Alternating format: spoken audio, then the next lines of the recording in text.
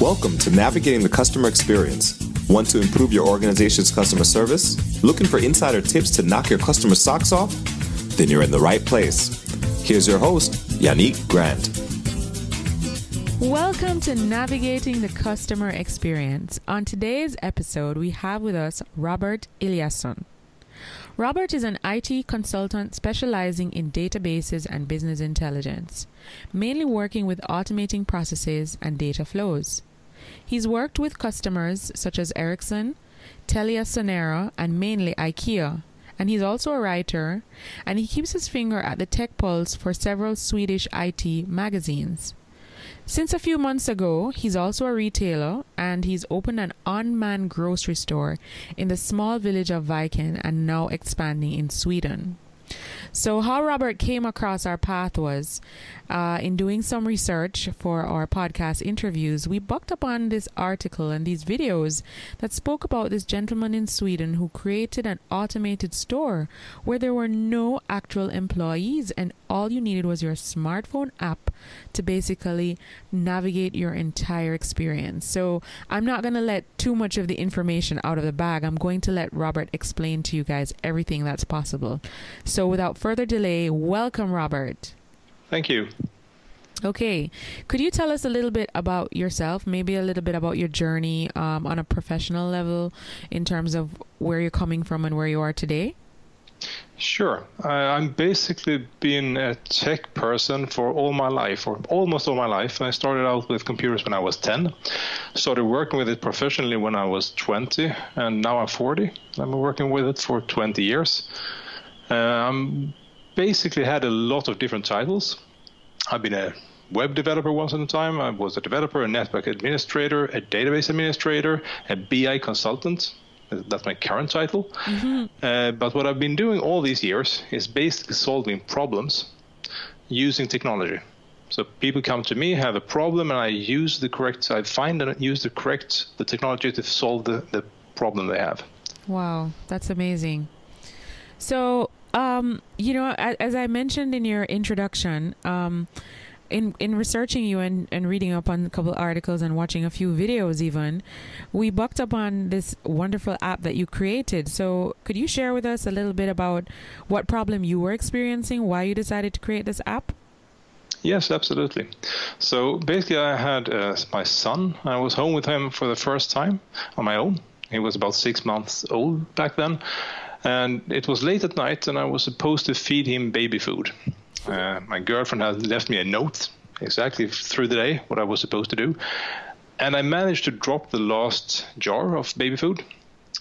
And it was too late for the stores in Viken, which is a small city, about 4,000 inhabitants. The stores were closed.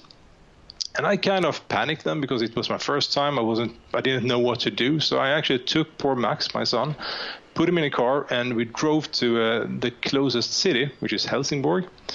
And that was a very, very bad experience because, of course, Max was screaming his lungs out because he was both hungry and afraid and wondering what was happening. And I was sweating all over because of the panic I had. Mm-hmm. And during that trip, I kind of decided that I don't really want to live in a place where I can't buy stuff all the time. But my girlfriend told me that, no, we need to stay in Viken. So I decided if I can't move to the store, I have to move the store to me. And in Sweden, it's very expensive to have personnel in Sweden. In most countries, actually, but especially in the Nordic countries. So having a 24/7 store in Viken was out of the question, at least if you have your ordinary store. But then I started thinking, what if we just remove the personnel? And it proved to be quite simple, actually, because the personnel, that is the people working in the cash register, can be replaced by the customer. Of course, it's not totally without employees because someone still needs to fill up the goods and remove the old goods, and you need to clean it and so on. But you don't need to have someone there all the time. Mm-hmm.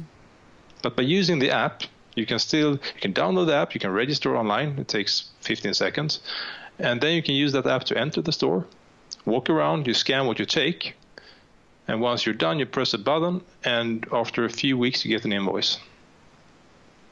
Wow, after a few weeks? Yes, it's basically a way for me to cut the transaction costs, because I can, of course, add credit cards or different kinds of e-payments we have here in Sweden. But that cost me a few Swedish kronors, which is like 20, 30 cents per transaction. Okay. And by bulking up all the purchases the customer does throughout the month, I can cut the transaction cost quite a lot. Awesome. So when did the store launch? Or, when did you start have the app working and everything? It was all up and running in mid-January. Of 2016, this year? Yes. Awesome. And since its inception, you're going about, 7 months now? How has the experience been with customers? What's the kind of feedback that you've been getting? I think most people in Viken are quite happy that it exists. And the biggest problems I've had is not with technology. That has just worked. The problem I've had are basically with my lack of knowledge within retailing. So I didn't understand the fact that I need parking lots, parking spaces. I didn't have things you put your, what do you call it? Not bags, but the things you put your goods in. There was a lot of minor things I missed, and the goods I had put in the shelves were also the wrong kind. But now that is turning around, I'm fixing all the problems as I go along, and now it's looking quite well. And I'm trying to now expand into more cities in Sweden, or more villages, I should say. That is awesome. Wow. That to me is very innovative, very creative, and it's definitely going to disrupt how we look at retail businesses now. I mean, I know when you travel to the US, in Walmart and Target, you have your own checkout lines where you can check yourself out. But then I don't think it's with your phone. Their system allows you to use it on your own without actually interacting with a human being and checking your products out. But your thing really changes the dynamic, with an app, and you really just don't need a human being. Well, that remains to be seen, right? So we've had the self-scanning stuff here in Sweden for quite a while, and that reduces some labor costs, but not at all enough for small cities to have open the hours I want. Right. And we even have a lot of, up to say 2,000 inhabitants. We have villages up to that size that don't have any store due to the cost. So they are basically living and needing to go with a car 10, 20, 30 kilometers to buy milk, which is sad. Yes, indeed. Especially if you have a family, or faced with a challenge like what you were faced with. Exactly. Okay, so how would you rate customer experience in Sweden? Do you find it's different from other places in the world? It's pretty well for what I mostly have that experience in Europe, many countries in Europe, and we're quite well served from a customer service experience here in all of Europe, but here in the northern parts, even more so. We're quite a calm people. We try to help everyone. It's a very, very helpful mentality all over. So it's pretty good. And wherever you go, and that's partly why companies such as IKEA has had such a success over the world, is we figure things out and we try to make it easier for our customers, even if it hits our bottom line sometimes. Yeah, that's so true. Could you speak about some of the work that you've done at IKEA, and what are some of the things that they've done to innovate their own industry? That's yes and no, because what I can talk about is just the business intelligence part. So that's fine. That's not really what customers see, but basically we're collecting everything that's happening within all the stores. So from the stores, from the suppliers, from the trains, boats, trucks, to basically optimize the flow of goods, to lower the prices, to make it even more available and even cheaper for people, to maintain a good quality while lowering the cost, and then, of course, lowering the prices to the customers. So you're using the data that you're collecting to really provide a better experience. Absolutely. It's not just IKEA, but I think most companies are using that data. So if you ever asked by a company if you're happy with an experience, you sometimes press a button or you're answering a survey online. That all is collected. So I think I recommend people to do it, because even if people don't look at your specific answer, they look at it in an aggregate, and they will identify problem points, and they will be able to fix it if you help them out. If you're just if you're not happy and don't tell anyone, then the problem won't be fixed. And that I see in my own small store, in a smaller scale, because some customers are very active in getting back to me and letting me know that, hey, this product, you should really have this product, or you should not sell this product, and this is a problem for whatever reason, they can help me out to basically optimize what I have on my shelves. Of course, I have the statistics from the sales, but they can also tell me, I didn't buy cheese today because the cheese I want wasn't there. And I've optimized in the app, so it's very simple. They can just press a button and either type or speak to send me information of what problems they've had. Oh, great. I was just about to ask the question, how is it that the customer engages and gives you feedback, seeing that there's no human being, but the app facilitates them giving you feedback right there and then? Yes, it's all in the app. So I'm trying to push everything in there so it's easy for both for them and for me. If they have a problem in the store, like let's say they purchase something and it spoils after a day and they want to return it, how they communicate again that in the app? Yes. So we have a small box in the store where you can put stuff that are bad for whatever reason, or if you just want to return it. And they just inform me of that through the app. Very cool. And if you get informed of something through the app, what's your response time pretty much in terms of getting back to them?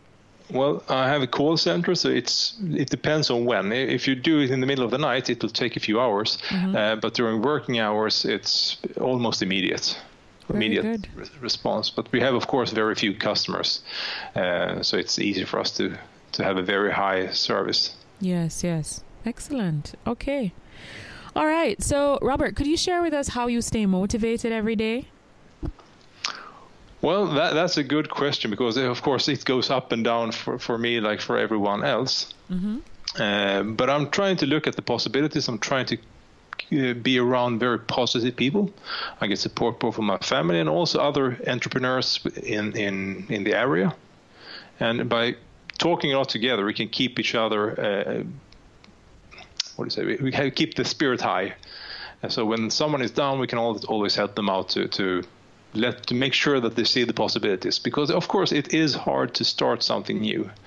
You don't know if you'll succeed, and the costs are sometimes much higher than the money coming in. But over the time, if you just prevail, you will most likely succeed, at least if it's a good idea, right? Yes, that is very true. If another business owner came over to you, let's say they're looking to do something similar to what you're doing in your business, create an app, but they're looking more to not necessarily have an unmanned store, but maybe have an app to complement their existing store with employees. What is some advice that you would give them in terms of developing something that would be customer oriented? I think the most important thing is to start on paper and to talk to someone who actually understands user interfaces. Because one of the biggest challenges I see when I download other apps is that they are very cumbersome to use, quite often at least. It's confusing. They don't always follow a normal practice, the good practice that most apps use.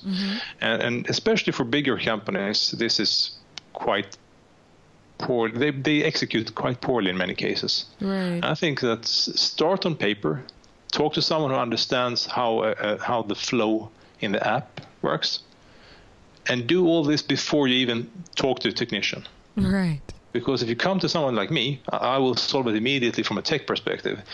But most technicians, me included, we think in a special way. For us, things are obvious that are not always obvious for the end customer. And I have a classic example of this is, of course, Apple's iPod. Mm-hmm. When the first iPod wasn't really much better than the competition. It was actually worse in many regards.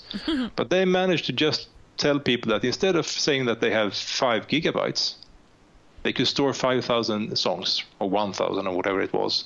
And that's a huge difference because everyone understands the song. Right. But back then, at least, no one understood how much a gigabyte was. Mm-hmm. And that's for a technician, a gigabyte is kind of obvious, but for a normal person, it's not. And I see this a lot where you are in a business and you understand the business and you expect everyone else to understand what you're doing. But most people don't.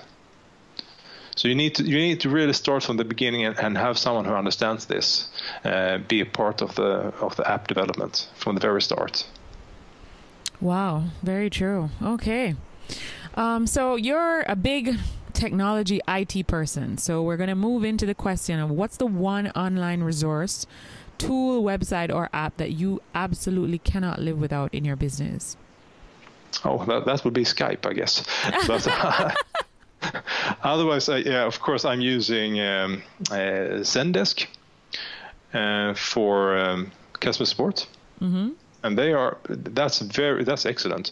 And if you're using, if you have a lot of notes on a personal level, Evernote is also something I use very, very much. And I think those are the two big ones. I use all cloud services I can get my hands on, like for storage, like Dropbox and OneDrive and Google Drive. But those are if I look at my phone, that's what I'm mainly using. Mainly. I think. So Skype, Zendesk, Evernote, and the online storage facilities that you can get. Exactly. Awesome. Are there any books that have had a very big impact on you and your development and your journey throughout your career?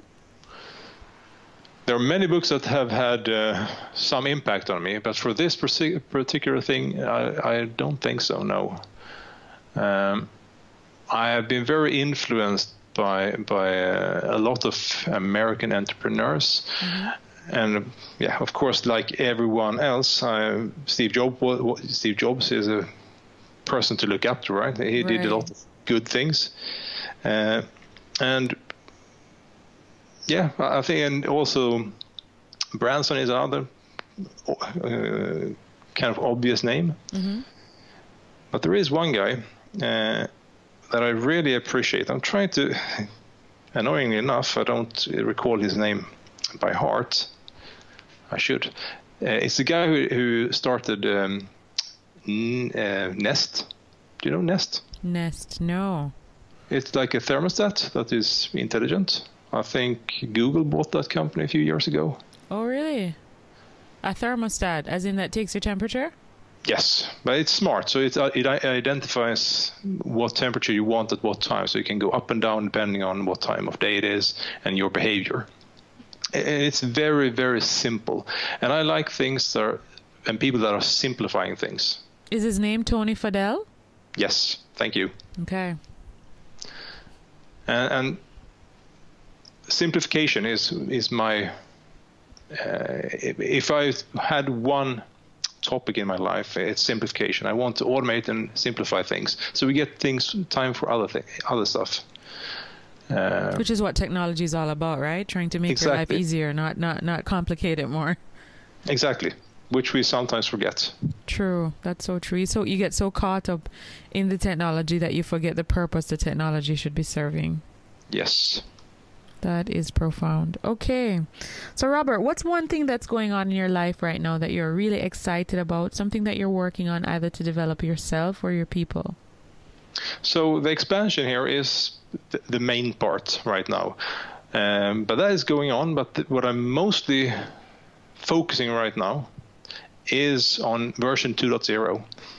So right now, to shop in my store, you need to have your mobile app. You need to go into the store with the app. You need to scan the goods. You need to press to pay. In the next version, you will just have to have the phone in your pocket. You will go to the store. The doors will automatically open. You go in, you take whatever you want, and then you just leave.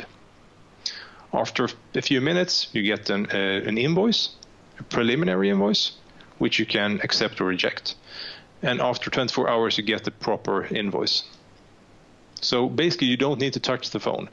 It will be much, much simpler for the part of the for the people that don't really like to use technology. Mm-hmm. It might be older people. It might be people that are just not into tech. And they are afraid of my store today because it's very tech-focused. You need to understand technology. Right. Even if the app is simple, it's still, there is a barrier. But I can remove that barrier, basically, I hope. It's looking very promising right now. So the phone stays in your pocket. So I'm assuming that the technology is so smart that it is able to pick up what products and stuff that you pick in the store, right? Yes. Wow. I am truly amazed. Is your technology going to be leaving Sweden anytime soon and making its way to the Caribbean? I don't know. We'll see. People across the world have actually contacted me regarding this, and I told them that right now I don't have the time or possibility. There is a team in Denmark that will actually copy this system, and in Germany they have bought a copy from me, but I don't have time to support none of them for right now. Right. But I hope to be able to basically open source this in a short while, so that anyone wherever they want to open this, they can just look at the code, they can buy the goods, the hardware from the shelf, and they can just build it. Okay, so basically you would have provided a framework for the app, and then you just like maybe have a license for you to use it. Maybe a license, or maybe it will be free. It remains to be seen. Wow, I'm excited about version 2.0. Exciting. Yeah, me too. Wow. Okay, can you tell our listeners where they can find you online?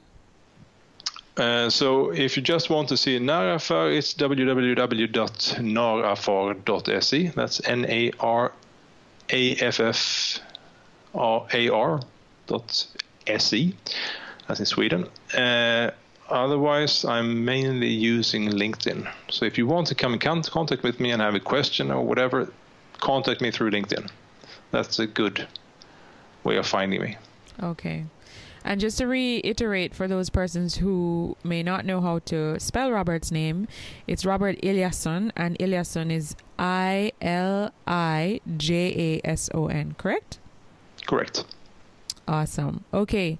So before we wrap up the interview, Robert, there's one thing we always like to ask our guests. What is a quote or a saying that you tend to go back to when you're faced with a challenge or an obstacle, or you're on a roadblock and you're like, okay. But when you think about this quote, it kind of refocuses you and recenters you to get back on track. Well, I'm actually...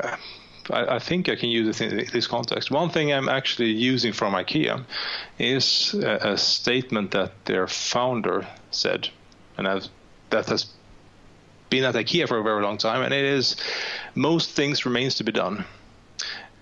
It reminds me that even though I think something is as good as it can be, I can make it better. And even if sometimes it feels like I'm stuck, there are so many things that can break it free for me.